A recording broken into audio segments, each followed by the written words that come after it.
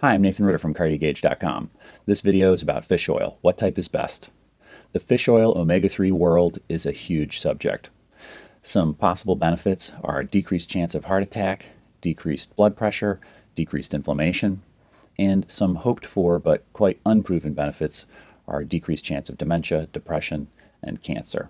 In this video, I'm going to focus on the cardiovascular possibilities with fish oil. So there are numerous ways to get your omega-3s. In this video, I'm going to focus on fish oil supplements. There are different ways to take it. You can get EPA DHA fish oil.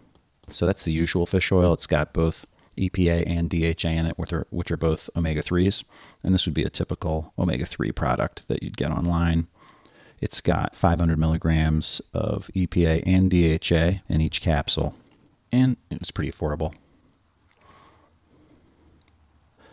Another way you can get fish oil is it could be EPA only. This isn't as common. So the DHA is not in there. There's some research that shows that DHA can increase the LDL some. And also some of the studies I'll talk about later, they use just EPA only fish oil and it seemed to work a little better. The price on that is similar. You can get fish oil as a prescription. Some drug companies found that they could tweak the fish oil a little bit and patent it. I'm not really sure that that made a big difference in the fish oil product itself. It made it be able to be concentrated more than the over-the-counter versions, but whether or not it's more effective, nobody could really say for sure. This was the old standby prescription fish oil called Vasepa. It's generic now. That doesn't make it cheap though. The cash price for that over here, $85 for a 1-month supply basically. That'd be 120 capsules.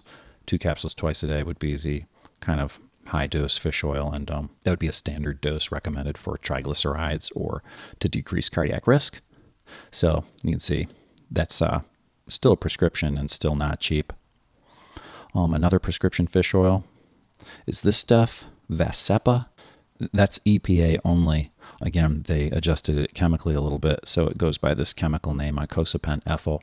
But it's absorbed similarly to just regular EPA. So there's not a humongous difference really between icosapent ethyl and regular EPA as far as I can tell, over-the-counter stuff. But anyway, the drug company has a patent on this. So the cash price is just like, whoa, $350 a month. Ouch. Insurance company will sometimes pay for it, depending on the situation, but oftentimes the price is still really high with the copay, so still pretty much a massive bummer how expensive it is because it's patented. A lot of people like krill oil, and it's not as well studied as fish oil. It has some antioxidants in there. It might be better absorbed. There's a decreased chance for mercury poisoning with it because the krill's at the bottom of the food chain and doesn't really consume anything with mercury in it. And it's kind of got a cool red color, which is really appealing. But in terms of whether or not it's actually proven to be better than fish oil, that's totally up in the air. So some people will take krill oil instead of fish oil with the same goals, basically. Another variant on fish oil is cod liver oil. That's where they take the liver out of the codfish and I guess melt it and then take the oil out of that. And that has the advantage of having a lot of vitamin A and vitamin D in it. It's really nutritious in that regard, and those vitamins can help you with other things. So it's kind of a, multiple pronged attack on stuff. It typically has less omega-3 in it, so it's got 240 milligrams of omega-3 in each capsule, which is substantially less than a typical fish oil product. Another benefit of this is that it's thought to possibly decrease inflammation for people with rheumatoid arthritis and help them. So if a person has rheumatoid arthritis and they want to take a fish oil, it might be a multiple combo to take cod liver oil. And the cost is pretty good there. Not too expensive. And of course, another way to get fish oil is to consume fish. Wild salmon has a lot of oil in it, and a serving of that will have like 1,500 milligrams of EPA and DHA. So that's quite a healthy portion of omega-3. So let's talk some about the benefits of fish oil that I mentioned above. So can it decrease the chance for heart attack? And if you're a fish oil nerd and you want to read about that, I think this is a really good article, a great place to start. It's a review article. And it was published by the American Heart Association, which is a big, legit organization. And they looked at basically all the studies that they could come up with and looked at them all together, 13 trials that were randomized where they used fish oil. And what they came up with, the conclusion was that marine omega-3 supplementation, so fish oil, it decreases the risk for myocardial infarction or heart attack and other stuff. So their review article indicated that fish oil works. And this is a really kind of an awesome figure from that paper, which I think is quite informative. It's hard to understand, but basically on this side, it's good, helps. On this side of the line would be bad. And the studies are shown here, like whether or not it's good or bad. So the best study would be like this one. It's the farthest to the left. And then the next best one would be this one, which showed that fish oil worked and decreased chance of stroke, heart attack, all that stuff. And these other studies are kind of like this one. It's like right in the middle. And in this study, fish oil didn't seem to help. Well, interestingly, these two studies here, the ones that were shown to be most helpful, this one, Jealous, awesome name. And then this one over here, Reduce It. These two studies used EPA-only fish oil, not EPA-DHA fish oil. So that's a substantial difference. All of these studies, I believe all of them, used EPA and DHA. It's just these two outliers used EPA only. So that would be a reason to make you think that EPA only was better than EPA and DHA. Do me a favor, if you're finding the video helpful, hit like, subscribe, and share for more content. On to other benefits. So how about, does it decrease blood pressure? And this is a retro article here from 1993, taking it way back.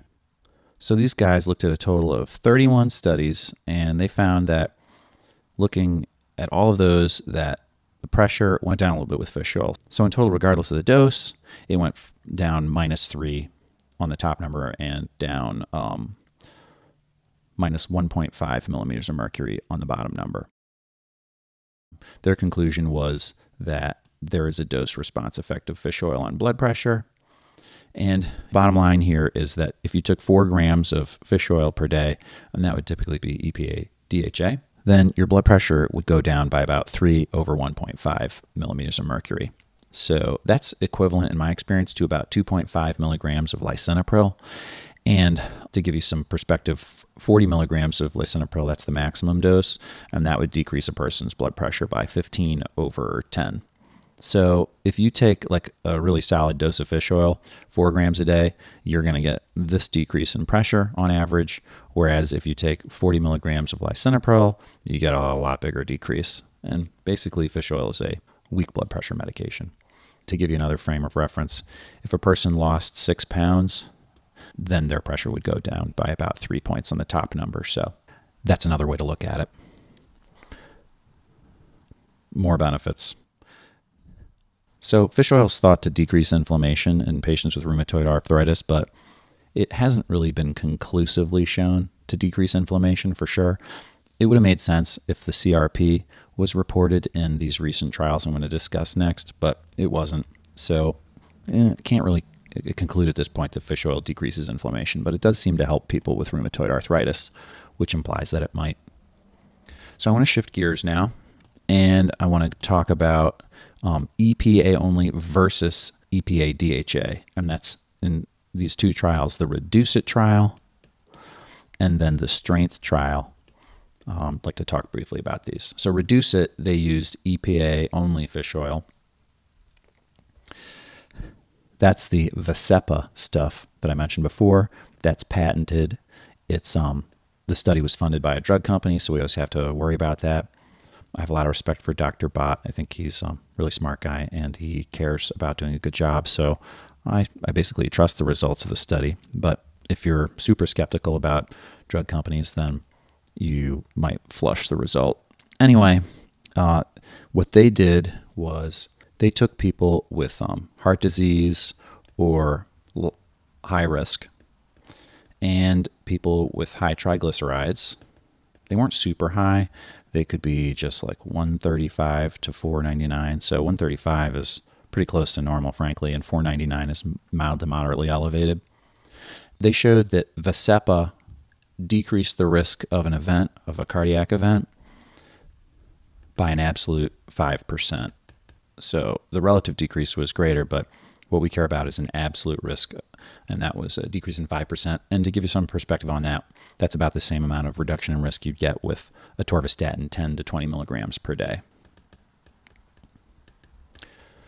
I should mention that this was added to a statin, so all these people were on statin, which obviously makes you wonder what would have happened if you used this medication, this fish oil variant, in people who weren't on a statin at all. But anyway, it was all added to statin. And so that was a pretty awesome result, decrease absolute risk by 5%. So there was a competing trial, basically. Another drug company had their thing that they were doing, and it was an EPA DHA variant called Epinova, and they just stuck some other molecule on the side of the fatty acid chain and made their own patentable product, and it's EPA DHA product. They were basically doing the same thing that was done in the Reduce-It trial, but it bombed. So that's the strength trial, and they had to call off the study. That's when they did it in January 2020. Basically, they just said it didn't work. They got, halfway through it, there was no indication of benefit. So low likelihood of demonstrating a benefit to patients. Bummer. What I take away from that is the EPA only study, it did way better than the EPA DHA study. You can't know for sure.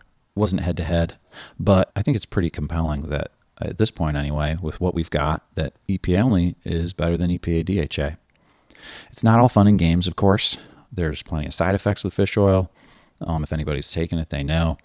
It can lead to typically minor bleeding, bloody nose, that type of thing, 1% to 2% of the time.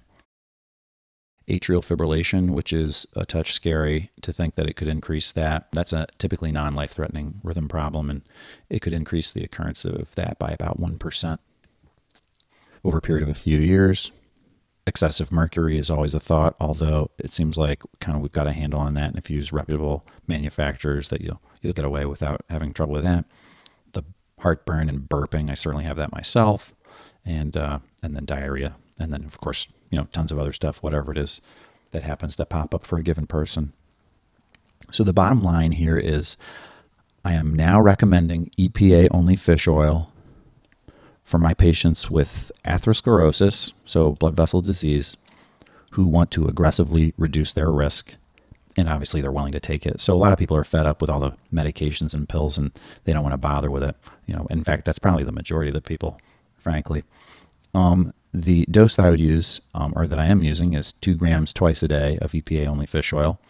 And if the insurance pays, I will use the Vasepa, just because it can be cheaper for the patient to use that. But if it's not cheaper to get the Vasepa than the supplement, and then I'll recommend a supplement EPA. And an example of that is, I showed it over here. I don't get any money from these guys at all, but it looks like a nice product. My patients have been fine with it, and it has a lot of EPA in it, tons of it. So if you take 2 of these guys twice a day, 4 of these guys, you take 4 caps twice a day, then you're going to get about the same amount of EPA that they got in the Reduce-It trial. And then I will, for people who are without disease, they don't have atherosclerosis, but they're really motivated to reduce their risk. They're super jacked up to do whatever they can to decrease risk for heart disease. For example, in people who have a strong family history of heart disease, I do think that taking EPA only fish oil is appropriate. And you might say, well, they had people with high triglycerides in the studies, but there was some indication that the effect of the EPA was independent of its effect on triglycerides. That was apparent in a different study that I mentioned in one of my other videos, the Evaporate trial. It looks like EPA fish oil is really good stuff and can decrease risk, so I'm pretty excited about that. In spite of this encouraging info on fish oil, your best bets for overall great health are clean eating and routine exercise, more so than any supplement. Thanks for watching, and see you next time.